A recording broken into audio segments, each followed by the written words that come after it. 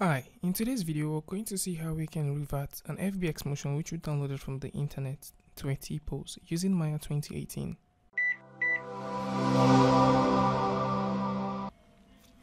Hi, so we have a question and it is, how do you zero out the skeleton animations in an FBX or the skeletal motions in an FBX so that you can get a Tpose? Okay, so here I have a scene set up with a short kind of storytelling with a camera and a character. Actually, in the scene, first of all, the camera is not involved, and in the middle it becomes fully involved with the character, and at the end it's not involved with the character. I mean, you're going to see that. And this is an FBX file which I got from Mixamo, and I'm going to show you how to zero this file out into a Tpose in case you want to use the animation or in case you want to bind this motion to another character. Let me play this short setup so you can see it. Okay.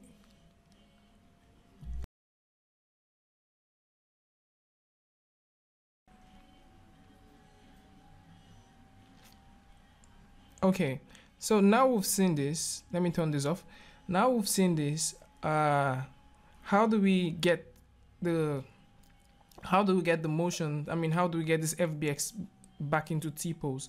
Because you notice if I bring it back to 0, it is not in Tpose. Let me actually switch my workspace back to modeling standard. Okay, or actually I think I should switch it directly back to Maya Classic.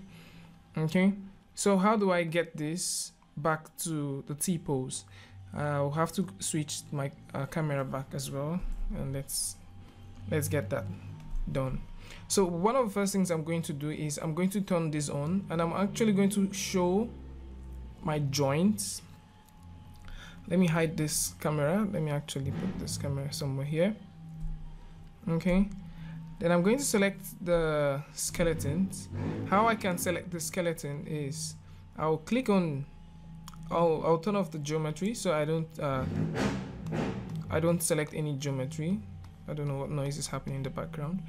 And I'm also going to select, I'm going to turn on the joints. I'll select the joints and I'll move back about 2 frames backwards. I'm moving 2 frames backwards. Yeah. Now I've moved these frames backwards. What I have to do is I'll come over to my attribute editor. Then I'll start zeroing out every single joint. So now I've zeroed this out. Let me actually turn auto key frame on, and I'm going to tap S. Now the next thing I'm going to do is for this other one. Okay, and the same thing, I'll actually repeat the same task for every single bone.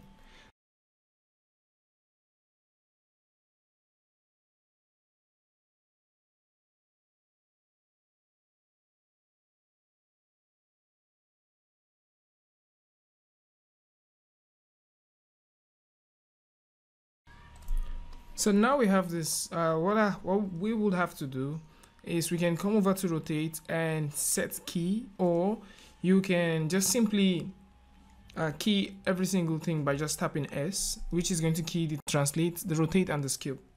Okay, so once you have that, you see your character starts in a Tpose now, and it moves to this. It starts in a Tpose and it moves to this. So how do we confirm this? I mean, if I turn off my joints now and I bring back my previous camera and I decide to look through the camera, you find out that when I move back to this, our character is in Tpose. So let's play this one more time. Let me turn this off, and you see he's going to stay in Tpose anytime our animation starts. Okay, so that is how you can get your character to be in Tpose, or any FBX file which you get from the internet. That is how you get them to be in Tpose. Cheers.